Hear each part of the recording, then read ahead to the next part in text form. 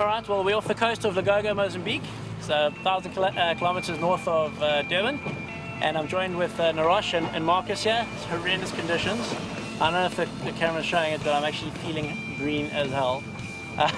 Anyway, Mr. Persistent over here wants to go looking out for amberjack marks or whatever, so we're going to take a stroll out and one or two dips for ambers, and then we'll take the day as it comes from then.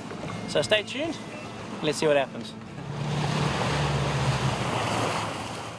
Alright, I'm just going to show you the baits that we're using. A little cigar scad. Just want to show you how to rig it. It's quite tricky with a circle hook in the mouth, through the hard bit, and push the point through. There, just like that there. Boom. And that's him. What's going on? Are you in gear? Yeah, no. You're in gear. I'm on to Saily! On 30-pound gear. On 30-pound gear. Talk about gun to a now fight. Right out of it when he jumps. You reckon, dip? Yep, yeah. This like doesn't even know he's hooked properly yet. Yeah, I'm gonna. We were driving.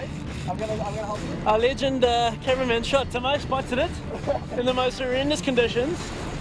My face is green like you have no idea.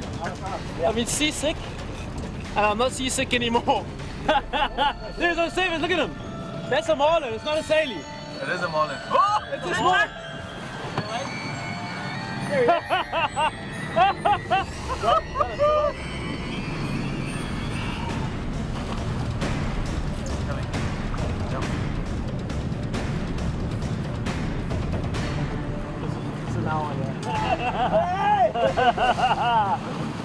What? Oh, try not move draw the boat too much when he jumps. If he's gonna pop you off, he's gonna do it when he jumps, eh? Okay. But the last thing is you got. What? You got 100%. Too far of you, huh?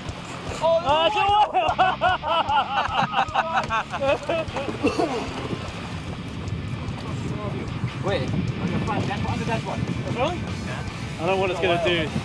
I'm fishing a live fluorocarbon. Not on purpose for a Marlin, but basically what happens, we saw this fish, well Tim, our cameraman saw it, and we quickly chased it. Another two bloody rod gannets picked up the 50-pound outfits. There was only a 30-pound one, so I grabbed the 30-pound and I got it. What I'm actually fighting this fish with is triple fish 33-pound. A Dow Salt's 8'6" rod. A Dow Caldea 4000. This is a bonito rod. This is a small tuna, and I'm fighting a Marlin. It's incredible fun. It's the right size. We take our time. We can get this fish. The main concern is the bull wrap on the leader. Make sure that leader doesn't last. But I also think with the circle hook, you might be hooked in the corner and there's there's nothing on the leader. It's not a circle, it's a mustard big gun tour. Oh, really? Eh? Yeah, so he's down. I pitched a live cigar scad to him, free-spooled him, the hook's inside. Yeah, he's tight, really. He's little, eh? This is where it counts. The nerve-wracking time. Okay, he was right, Jenna.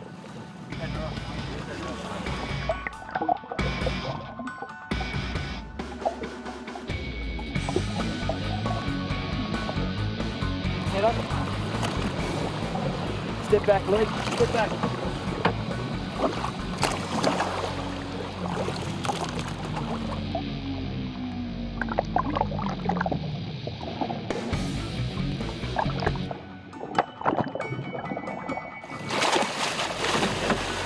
Hold on, I've got him, I've still got him.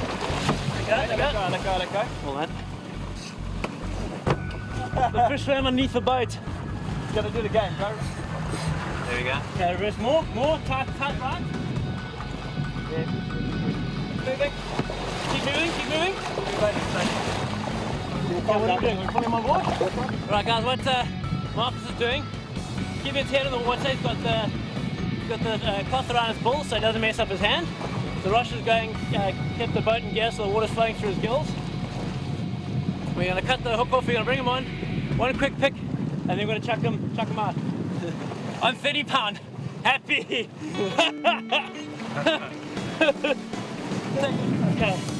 alright, put him in gear. Okay guys, we revived it for a good 5 minutes. The tail's kicking and stuff, we're going to let him go. Take it out off the foot. There we go. There he goes. Hey Drew, I'm too stoked, man. Shot for the hole. Thank you very much. 30 pound Rush.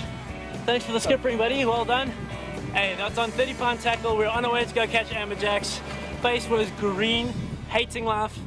And we saw that, and I didn't even know what chance I had, but I just threw it with 30 pound. That's a special fish. That's to the heart. That goes in memories. Well done, shot, boys. Thank you. Well, let's carry on. I really didn't think I'd ever do this in my life, but we're literally driving around looking for marlin. In the 20 minutes of driving, we've seen 3 marlin. 2 were together. One that I caught, the other one we didn't hook, and the other one now we saw. Didn't get a chance to picture it properly. But we're just cruising around now. If you're going to be doing stuff like this, you want to be wearing proper eyewear. These Macro Escapes, it's got HD definition lenses on them. This, you can fish all day with stuff like this. Like this, you're squinching your eyes, the glare, too much glare, and you can't spot properly.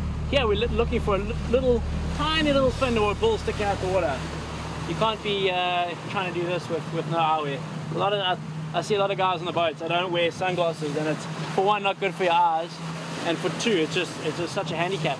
Bring a roll of toilet paper on board and clean them every hour if you have to. Alright, let's see what this is. Alright, we're just in these horrendous conditions. We just put some, because of the marlin we've seen around the surface, and got bitten off by the one pitch bait we had in the marlin. We just put some cuda sticks out, and Marcus is winding in what seems to be quite a juvenile, but let's have a look and see. Oh, hello. Just woken up, whatever it is.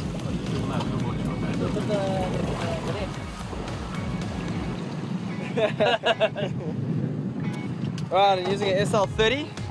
Probably one of the smoothest drags you can get. Just hold on. Just getting Lloyd to get the SL50, sorry. 12.5 kilo kingfisher line.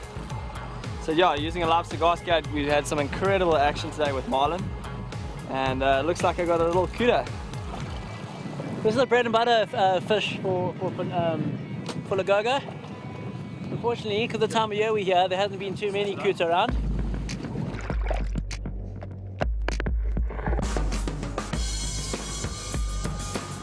There we go, we've got a little cuda, little rat cuda, as we call it.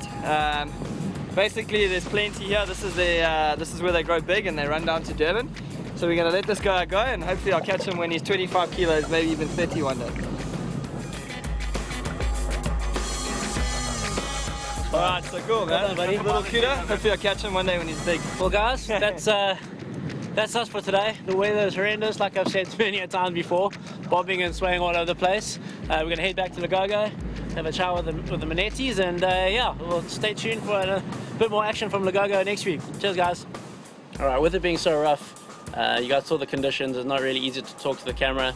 I just want to explain the outfit that I caught that marlin on and why it was such a big deal. The Daiwa Saltus 8'6", spinning rod, two-piece rod, and I got the Daiwa Caldea 4000 with 33-pound braid. An outfit like this is actually made for catching snook in Natal, small bonita, not even medium-sized tuna. So to catch a marlin like this is an achievement of a lifetime. As a testament to the outfit as well. I had another thing which was quite interesting, is that I had it rigged up for catching bluefin, sort of like 3 to 5 kilo fish. That just gives you an indication of what size fish we were catching with. And a mustard tour big gun. That's it there. Basically, that's the hook I caught that marlin on. And for me, this is a lifetime achievement. It's a very, very special fish. On this outfit, I mean, I've caught marlin before. It's just my second marlin. It's not as if I'm a marlin specialist today, but it's just we saw it there. We pitched a live cigar scad to it, and I was lucky enough to go on. And yeah, for me, that's a fish of a lifetime. And this tackle made a fish of a lifetime.